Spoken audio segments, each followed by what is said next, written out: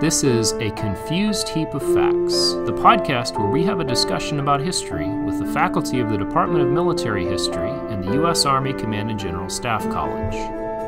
The views expressed in this podcast are those of the participants and do not necessarily reflect the official policy or position of the Department of the Army, Department of Defense, or U.S. government.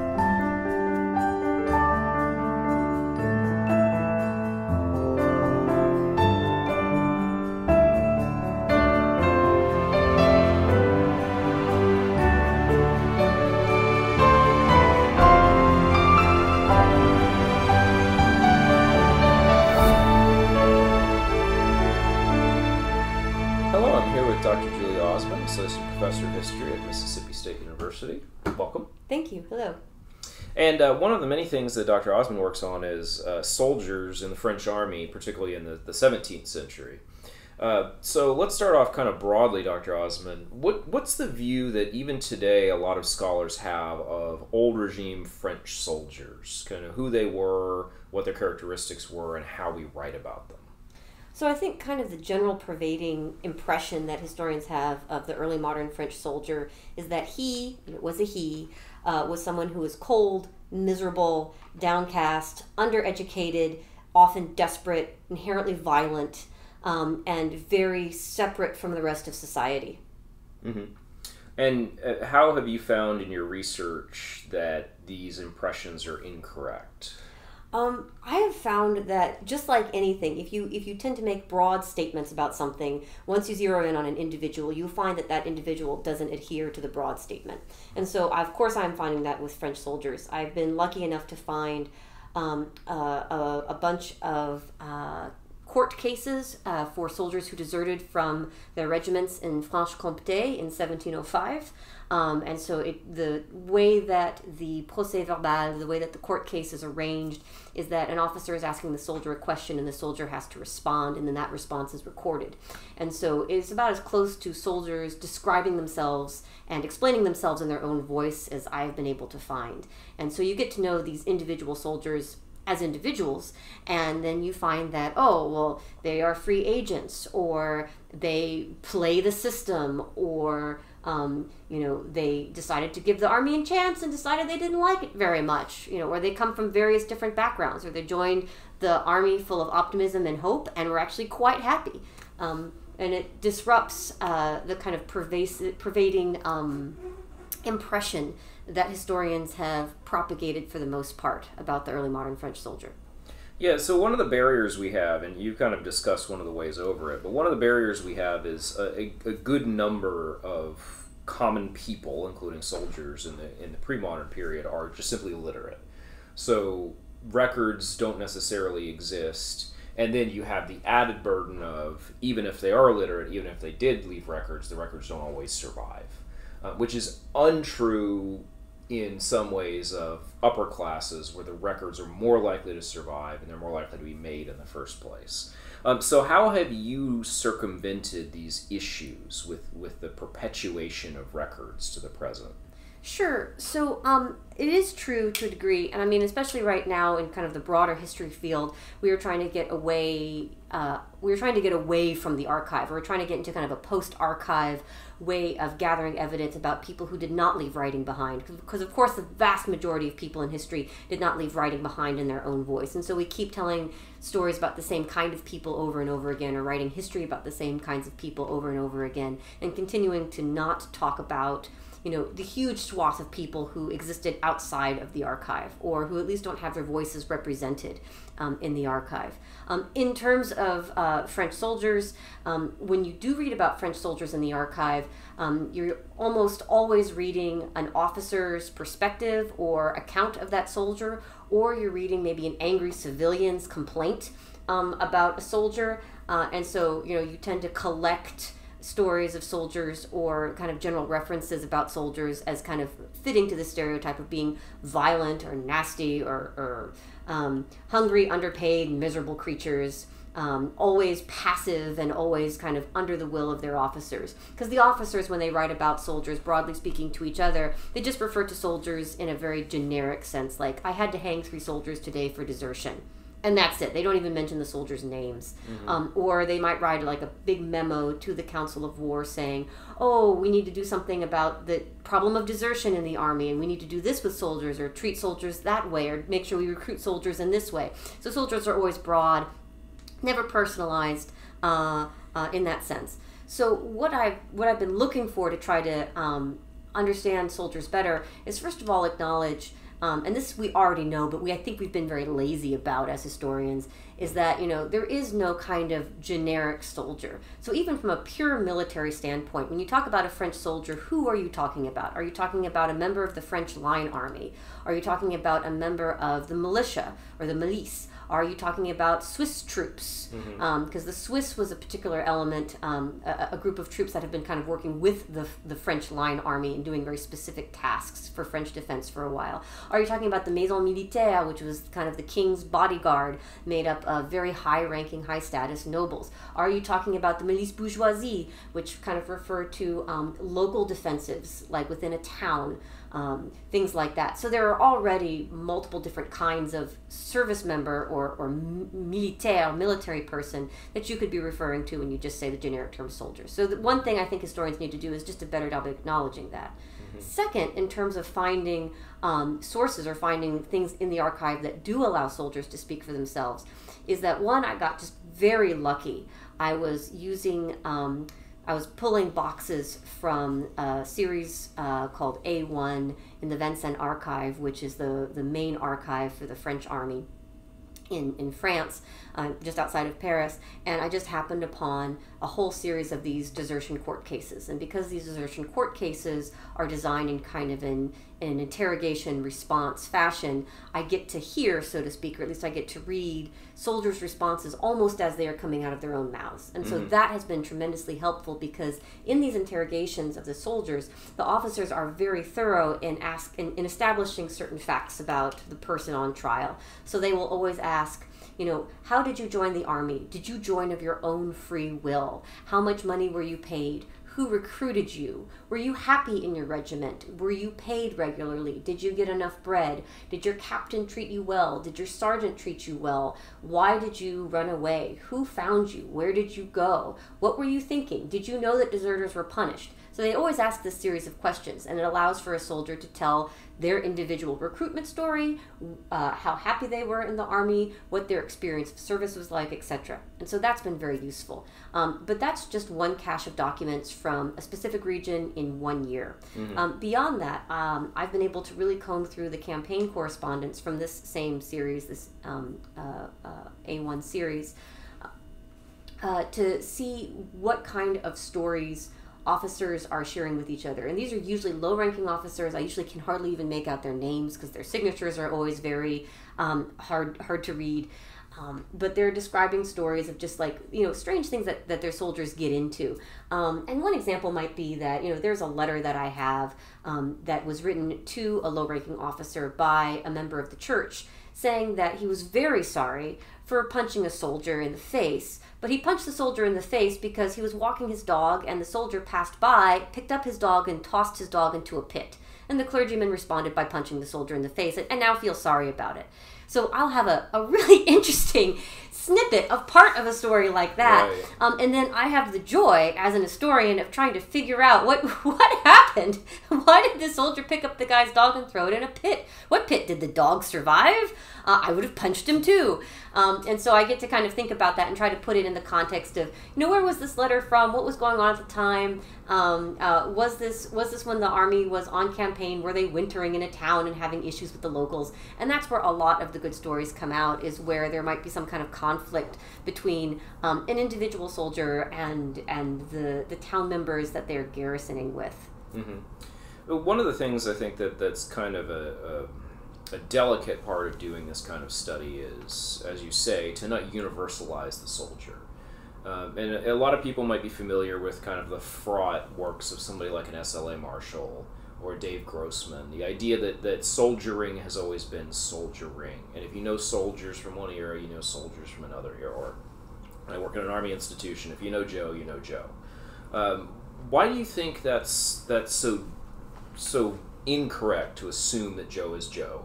And then how do you avoid universalizing? Well, I have to say, and I have to admit, to be perfectly honest, that there have definitely been times when I've been reading about these various little stories or small anecdotes about soldiers, or I've been reading things that soldiers likely wrote. I do have a few letters that soldiers wrote, and I do have a few poems that I think soldiers wrote. And I'm reading them and I'm thinking this could be a service member right now. And there have been times when I've presented at a conference and say an Army captain comes up to me and says, these could be my guys today. Right. And I think that's just, I think that there's nothing wrong with identifying with people of the past. I think we inherently do that anyway, and it's part of what makes history fun. But I do think that we have to keep in mind at the same time that, the time and place in early modern France had its own specifics, and we would be doing a disservice to the people who had to live through that particular place and time to assume that it was just like ours and that they understood things the exact same way. Right. Whether it's in terms of the physical world, because the old regime, the world of old regime France was much more visceral, much more physical, much harder on the senses than I think our world is. Also, they had different life expectancies, they had different spiritual understandings, they had different education levels, they had different priorities, and so you need to take, insofar as you can, you need to take each person on your own terms. And I think it's a bit, of a risk to kind of assume we might understand something when we don't, or to assume that maybe have a bit too much confidence in our own discoveries, our own principles, our own sciences, our own health discoveries, and thinking that, oh, we understand this now. Poor things, they didn't understand it back then, and then to take something from the present and impose it back in time. Because the people of the early modern era didn't think in 21st century American terms. Mm-hmm. And so we need to try to understand the ways that they thought and the kind of world that they experienced. And I try to do that. Yeah, so let's dive into some of the detail that you talked about. First of all, with the paper you presented here about these court cases. So one of the points you made in it that I really liked was to give these men agency, to make them be more than just anonymous people in a uniform. So what did you learn about them and their agency from these cases? So first, let me clarify that I did not give them any agency. They had the agency. I just got to read about it.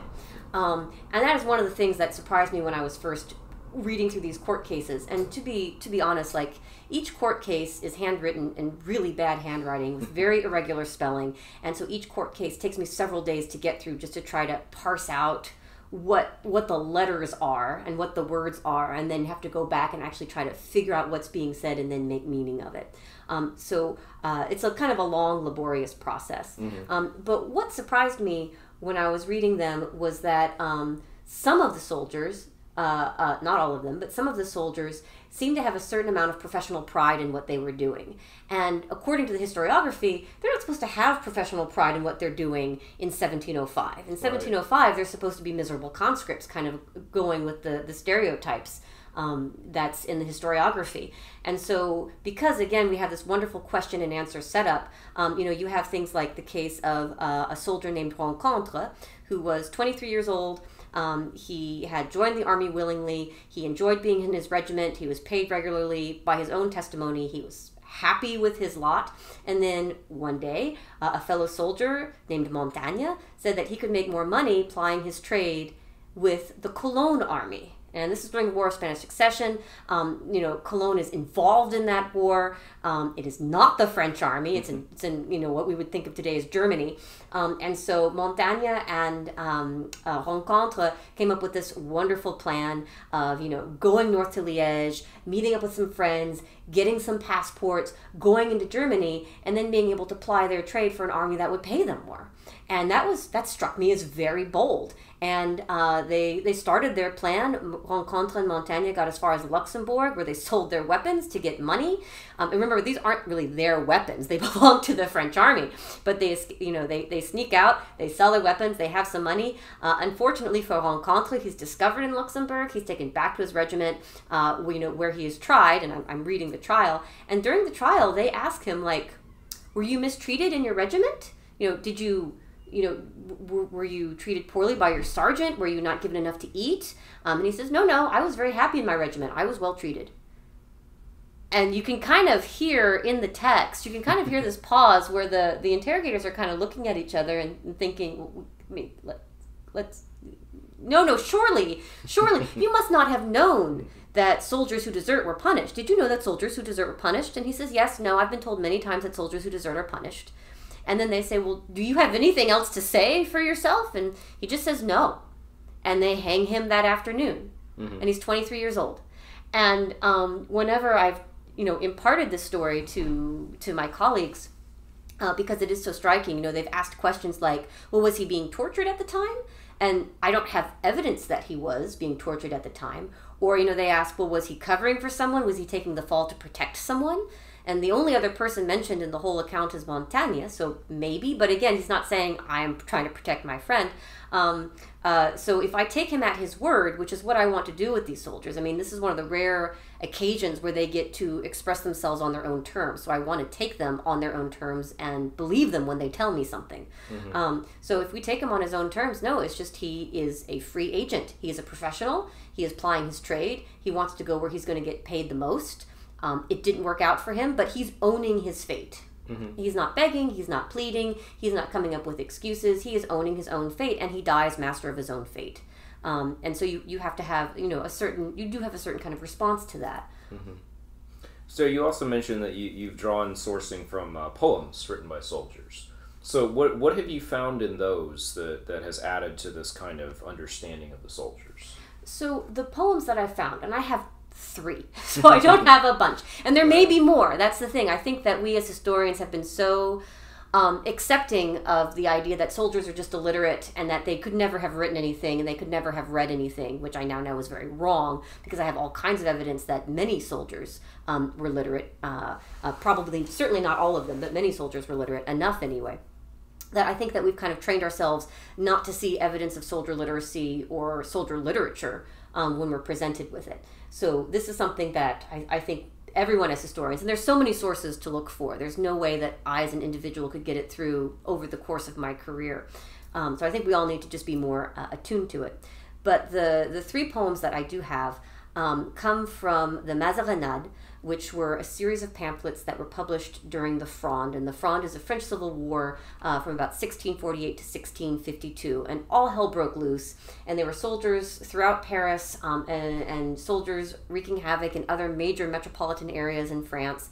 And kind of in response to this horrible trauma that everybody was suffering, many people, regular, common, non-academic, non-high status people, were writing their hearts out kind of in response to this trauma. And this writing was published almost entirely anonymously in these pamphlets called the Mazarinades. And I think at this point, archivists have compiled about 5,500 of them, so a fair number. Mm-hmm. So within these Mazarinades, I've searched through several indexes to try to isolate the ones that mention the violence of the day. Of those 5,500, there are about 450 that mention the violence of the day. And then of those 450 that talk about the violence, about five of them say they are written by soldiers. And so one of the ones that says it is written by a soldier is a soldier. It's a poem about a soldier who is having the night watch, and he's doing night watch, and he's thinking about how he used to be a civilian and life was better back then. And this is how I know it was written by a soldier, because it says, I am on the night watch. And I am a soldier, and my life is kind of sad.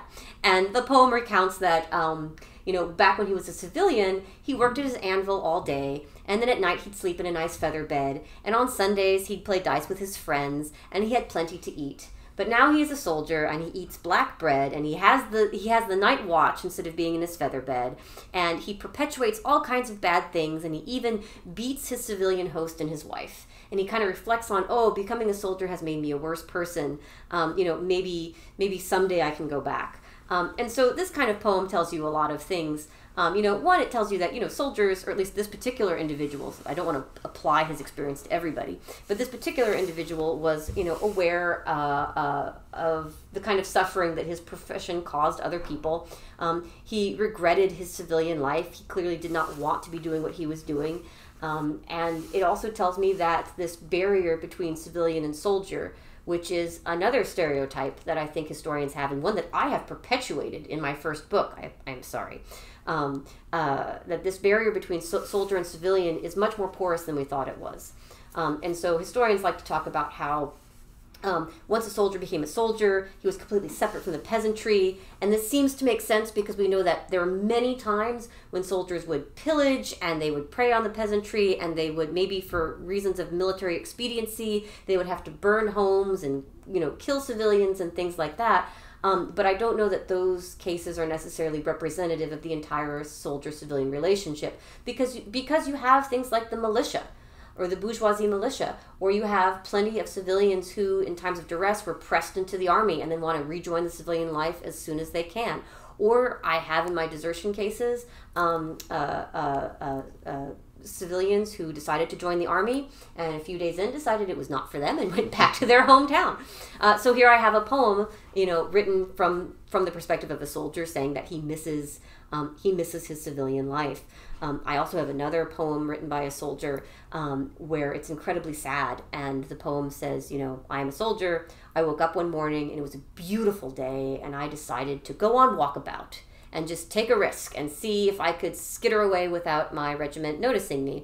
And then the soldier, as he's walking around, he interacts with soldiers of the line army who are eating disgusting soup with pig fat in it and are acting as though it's a wonderful meal because they're so hungry. He runs into those Swiss troops who are dining on fine pheasant because they are paid better. And he runs into a buddy of his in a regiment, and his buddy is so depressed and terrified because he knows he's going to have to go fight soon, and he's anticipating being killed. And then the soldier goes back to his regiment and hopefully sneaks in unawares. I assume that he survives and is fine because he lives to write this poem. But even if the poem is not a literal description of a soldier's day, it's allowing a soldier to kind of discuss the things they see and discuss the things they run into and what this particular person is thinking about and reflecting on. And the fear of death is very present in that poem. Yeah. So one of the things that we've talked about with people like Dr. Alexander Burns, same time period, soldiers from different militaries, in particular Prussian and English, is the ubiquity of religion in those soldiers' accounts. Do you find the same thing in these, whether they're largely French Protestant soldiers or maybe French Catholic or Swiss Protestant soldiers? Do you find the same sense of religion and the ubiquity of faith in these accounts? I haven't yet, and which doesn't mean it's not there. I have of the campaign correspondence, that 1A series, the A1 series I've been talking about. Again, I'm looking at about 12% of what I know exists. So there's lots more work to be done if you're looking for a project. But so far, I have not seen many references to religion in those texts. In the desertion court cases, they always begin with the person bearing witness, or the person giving testimony, giving their name, their age, their religion, and then taking an oath in which they swear to tell the truth. And so most of the time that religion is Catholic. Sometimes I've run across maybe 2 or 3 cases at this point where the religion is Protestant. But that's the only mention made so far. The only other reference I have to religion at this point is that I know there were chaplains who traveled with the army, or sometimes were found in hospitals. And I only know this because I have a letter from a chaplain who was writing on behalf of a very young soldier who was sick, who was trying to write home to his mother and explain that he was captured and kidnapped into service, which is very bad. You're not supposed to do that. That now he's sick in the hospital and he wants money. And so because the letter begins with, "Dear Madam, hello, I am a chaplain and writing this letter." Right. That's how I know that. But I haven't found religion being a huge part of soldier discourse yet. Interesting. One of the other very interesting things I found in particularly the research you presented this year was this idea of a nom de guerre. The soldier takes on a name that's different from their baptismal name. Mm-hmm. So what's the tradition of that, and what do you think it means? So this is one of those things where I think people are identifying things that link soldiers then with soldiers now. Because, if you've seen Top Gun, you know that some military members still have call signs, and that those call signs are very important to them and a huge part of their identity, and they often still prefer to go by those call signs. And you can find other cultures where there are like given names and things like that. So I find, though, that first of all, every soldier I've come across so far has a nom de guerre, and that nom de guerre, that soldier name, is the name they prefer to go by. And the name is usually somehow descriptive. So one of the main soldiers that I talk about in the paper is Joli Bois, which means beautiful wood. And it's also a very common last name in France now. Other soldier names that I've come across, prêt à boire, which means ready to drink, or sang-froid, which literally means cold blood, but it means that you are brave in the face of violence or scary things happening to you. You have your sang-froid.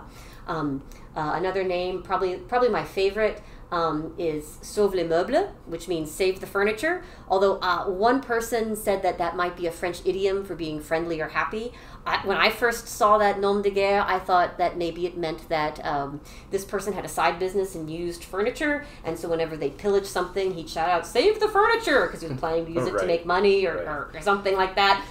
So obviously I'm having a lot of interpretation or opportunities for interpretation when I look at these nom de guerre. And it's one of the things that I'm trying to understand better is exactly where these names came from. So I'm curious if there was maybe some kind of minor or casual ritual when a civilian became a soldier, or when an inhabitant entered the army, and if he was kind of christened with this new name by his fellow soldiers. And I always think of the, not to be presentist, and this is what we have to be mindful of, but I always think of that scene in Animal House when there are the new members of the Delta fraternity, and John Belushi is pouring beer on them and saying, "You are Mothball and you're Pinto." So, because they're those kinds of names. Right. So I always kind of wondered, was it something like that? Did the soldier choose his own new name? Was there a time of, did you have to go out into the woods naked and then come back and the name would be revealed to you?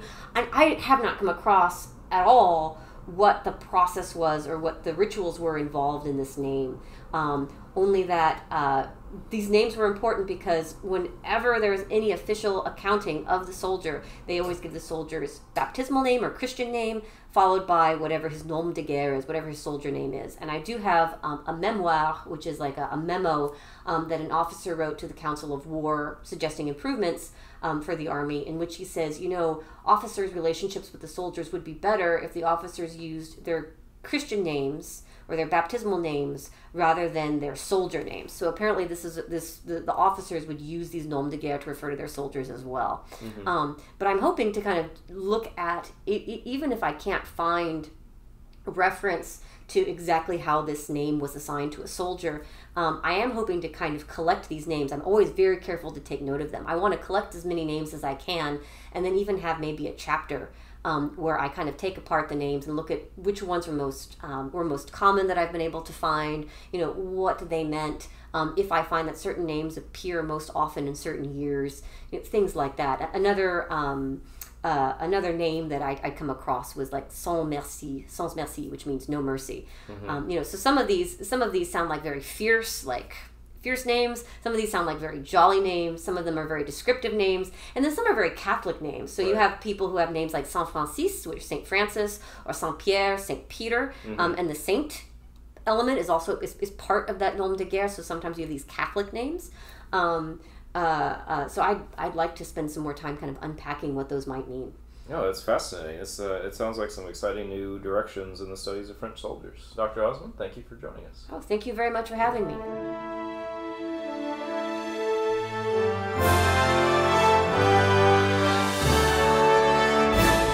Hello, I'm here with Dr. Alexander Burns from Franciscan University of Steubenville. Dr. Burns, welcome. Thanks so much, Abel. It's great to be here.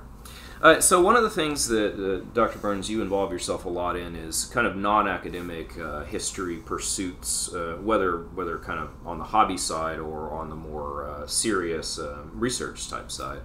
And in particular, three related but probably distinct fields: video gaming, wargaming or board gaming, and reenacting or living history. So first of all, kind of conceptually, listeners are well familiar with the academic process of history, going to archives, reading secondary works, putting those together with archival and primary sources into books and articles and those kinds of things. These non-academic and perhaps non-traditional methods of history, what do you think in general that they add to the field? Sure, that's a really good question. So I guess I would say they each add something different, and it's important, at least in my mind, not to be too positivist in our claims about what they add. I mean, certainly they're hobbies. They're things we do for enjoyment. They can inform our thinking, maybe even should inform our thinking. But I'm not someone who looks at reenactments and says, wow, this is like experimental archaeology. I know what it was like to be an 18th century soldier because I've been a reenactor. I don't think that's a helpful framework necessarily. Now, with that said, start with reenacting and then move into the gaming of the various types, whether video or on the tabletop. With reenacting, what it can instruct you as a professional historian, as someone who just has an interest in history, what you're really getting, if you're doing it well, is a greater appreciation for the world of the material culture. In our period, that's the material culture of the 18th century. Mm-hmm. So how these uniforms are constructed, what materials they're constructed from, maybe even some of the symbolism that goes into creating these armies that we often see in oil paintings and things like this. You gain more of an appreciation, again, maybe not for the reality of the past, but for the limitations of the equipment and the technology that these soldiers were equipped with. So it is a way for you to, in conjunction with written sources, primary sources from officers, from soldiers, to place yourself maybe in the mental space, not of these soldiers themselves, but an approximation of it. Mm-hmm. And so I mean, in this way, I think a natural ally of professional academic historians are people who work in living history or historic interpretation. I think of people like Matt Cagle up at Fort Ticonderoga, and essentially he's a uniformologist, right? I mean, he's working not only about the detailed reality of, say, how you construct an 18th century grenadier cap, right, but also what that symbolized, what it meant, with the significance of these items for the states and the armies that employed them. And so I do think that an understanding of material culture can also inform things like strategy or even operations. I mean, if you look at the transition in the Prussian army, say, in the 1750s, from linen to wool gamaschen or gaiters, like the lower leg wear these soldiers wore, mm-hmm. It comes about because of the operational realities. Frederick loses most of Silesia, which is where the linen center in his, like the linen manufacturing center is in his state. Right. And so as a result, the army switches to wool because they don't have as much access to high quality linen anymore. Mm-hmm. And so material culture, again, being a reenactor does not immediately give you like some sort of magic insight into the past. I think that's a fallacy, obviously. But I do think it's one part of the overall process of trying to as a historian, develop empathy for the peoples of the past. Mm-hmm. And so there are many stories would disagree. My undergraduate advisor, a wonderful man named David K. Burden, repeatedly argued that reenactors essentially are destroying our understanding of the past, that they're a threat to the past, they're misleading the public.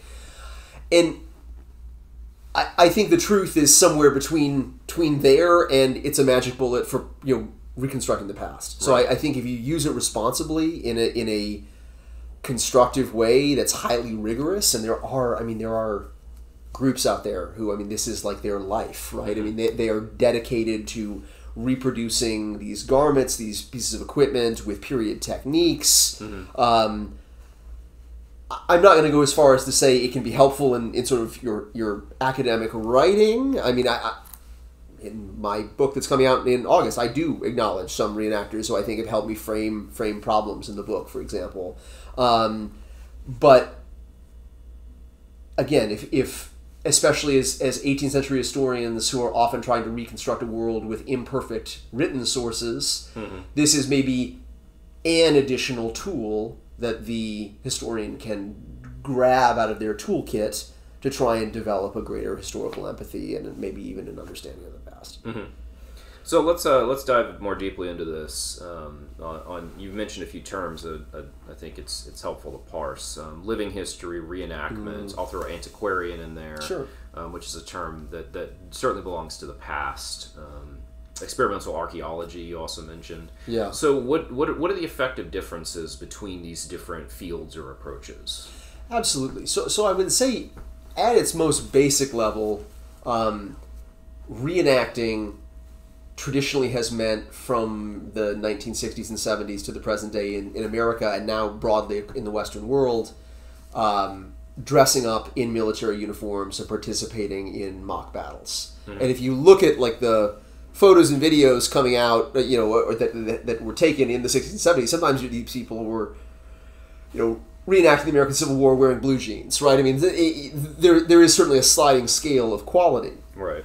In many reenactment groups in the United States today, we haven't advanced much further beyond that in terms of seriously engaging with the past in the material culture. I mean, yes, you might wear a uniform that looks something like an 18th century uniform, but it's essentially a form of cosplaying, as opposed to going through the process of trying to meticulously reconstruct these garments using period techniques.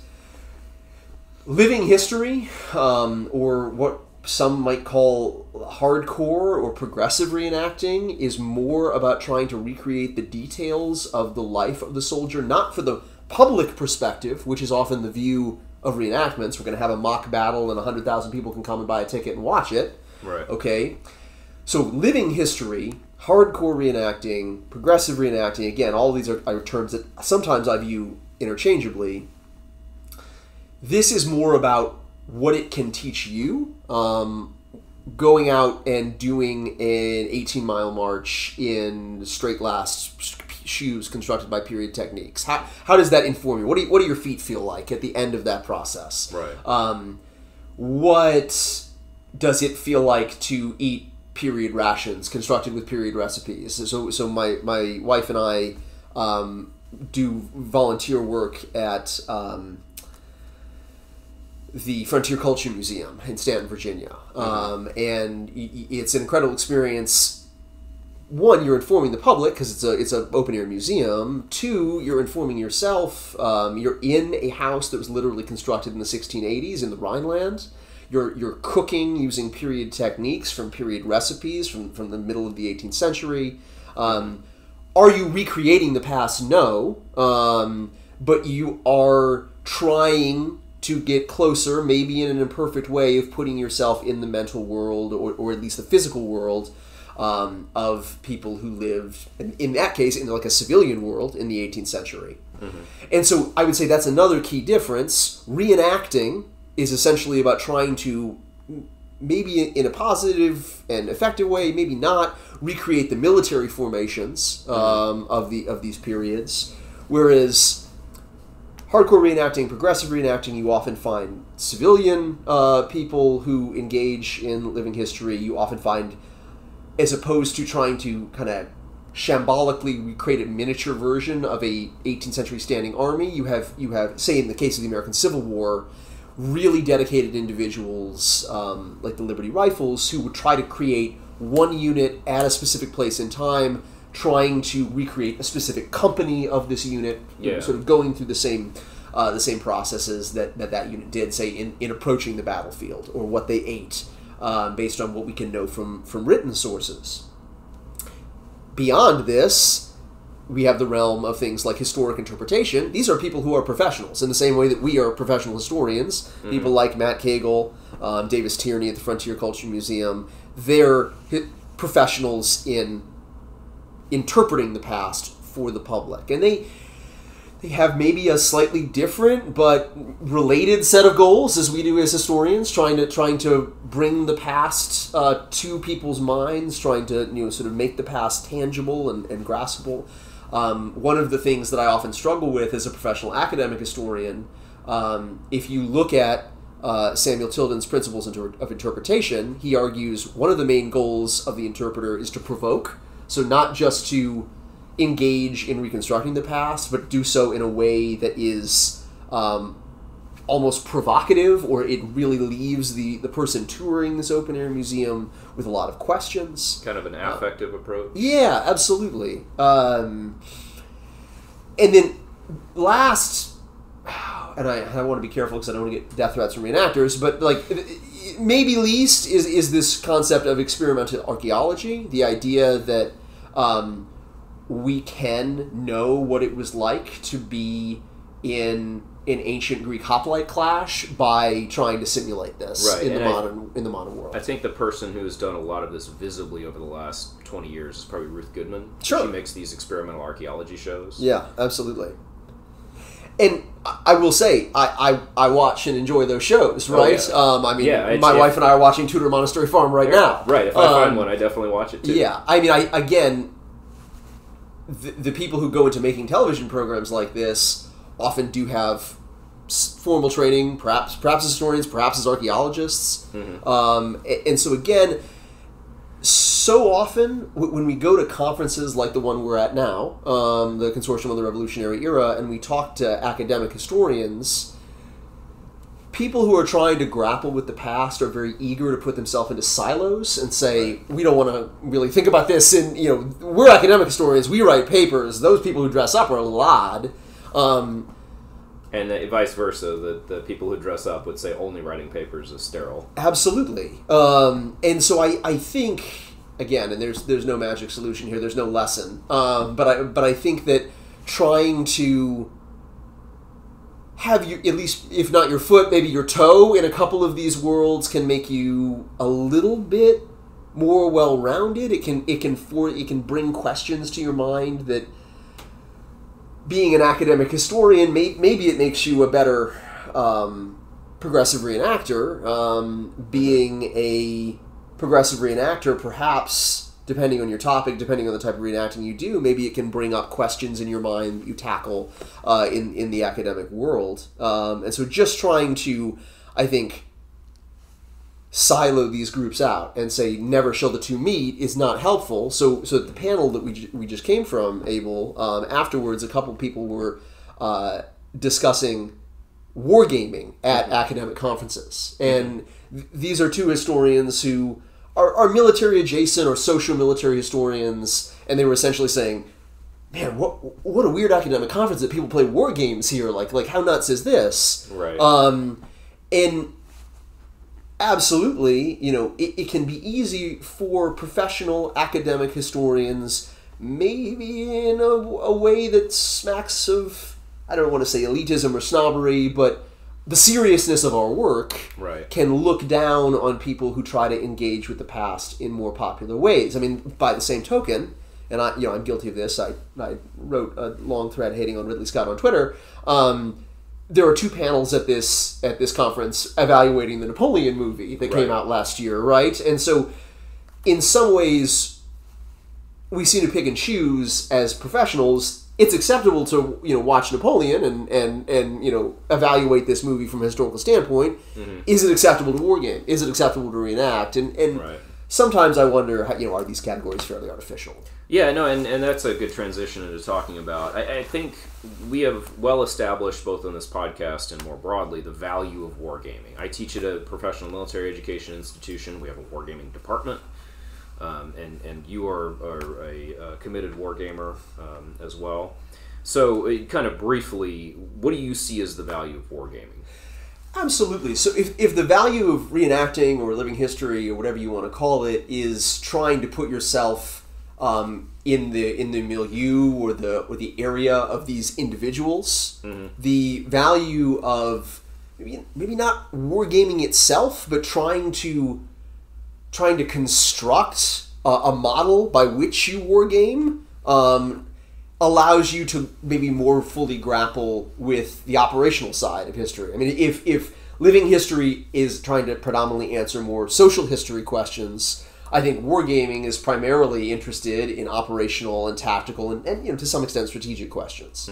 And so for the perspective of the military historian, again, I sure hope no academic historian will play a war game of the Battle of Waterloo and think, "Man, I know what it was like now. This is all I need to do." Right. I'm very wary of kind of positivist claims that this should inform us. This experiential thing should inform us more than the written word. I'm an academic historian. Right. It's my bias. But with that said, I do think if you're going to engage with military history in a way that we might call guns and trumpets or operational history or tactical history, wargaming can do what reenacting does for the social historian for this old military history practitioner or whatever the right or politically correct thing to call it these days is, right? So the value that I think we find, and I'm going to steal a quote from my colleague, Dr. James Sterrett, is, as you say, the war game doesn't allow you to walk a mile in the shoes of the people playing, but it does allow you to walk a step or two in their socks. And I think the thing that we really value war games for is the decision-making process under stress. Now, obviously, it's not combat stress, but the time and scenario pressure enables people to understand how you make decisions given a certain amount of information. And I think that's really valuable. Now, as we said, war games are ubiquitous now in professional military education, in militaries, in Congress. There are reports that come out of Congress every week about aides and Congress people playing war games. But by and large, these are physical war games or physical war games maybe with a computer assist. I think the bridge we have not yet crossed, because everything we've talked about so far, there is an element of academia too. The bridge that we have not yet crossed is video games. Despite the ubiquity of history set video games, whether they're first-person type games like Kingdom Come Deliverance, which aspires to be historically accurate, or in particular the strategy or 4X type games like the Total War series, the games that Paradox makes, like Europa Universalis or Crusader Kings. So first of all, why do you think video games are seen differently from physical board games or reenacting or whatever? Sure, that's a really good question. I guess I would say I don't necessarily view them terribly differently. I think one is the physical war game, the board game, the tabletop war game is doing something in a physical interrelational space, and to some extent the digital video war game is trying to allow that same experience to be facilitated over distance or even solo by yourself. Now, there are solo physical board games or war games that you can play. To some extent, this may be in how they're viewed differently. This may be a cultural bias. I come from a relatively conservative social background in terms of my upbringing, in coming out of the homeschool movement, and you heard a lot of anti-video game rhetoric growing up, like it makes young men lazy. They just want to spend all day playing video games in their basement. This is no way to raise a generation of serious thinkers. And so I think it's important to, much as we might say not all reenacting is helpful, not all tabletop wargaming is helpful in instructing strategic thought or operational thought, making people react in a limited amount of time and maybe a slightly stressful way to the issue of decision making.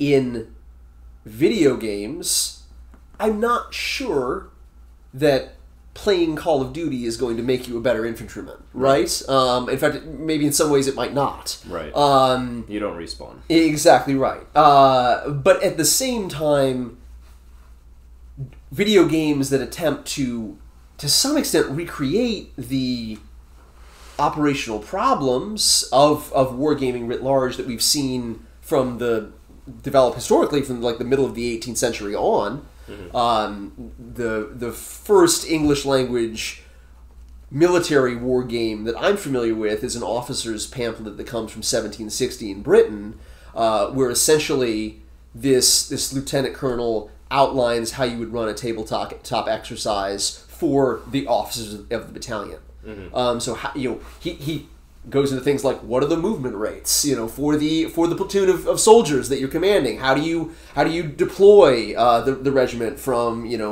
column of platoons into line of battle?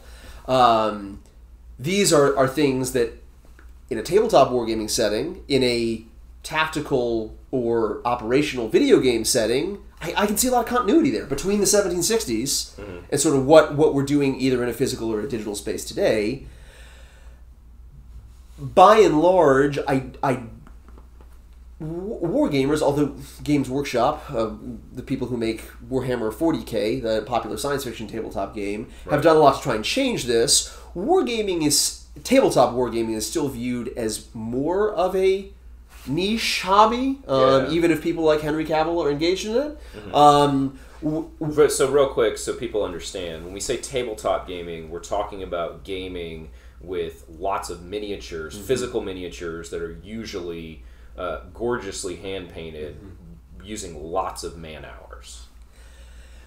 Absolutely. And so this process is, to some extent, there's a much higher sunk cost than there is in video gaming, where you buy when I was growing up, like a $30 video game, now a $70 video game, that you then don't have to paint the figures. You don't have to, set up the scenario. You don't have to buy the terrain or paint little houses or trees. You can just put on the computer and ponder a operational and tactical problem. Right. And so I think to some extent the reason why we have a cultural reaction maybe against video games and not against tabletop exercises is that, one, video games have gone mainstream, maybe in a way that physical wargaming has yet to do. Yeah.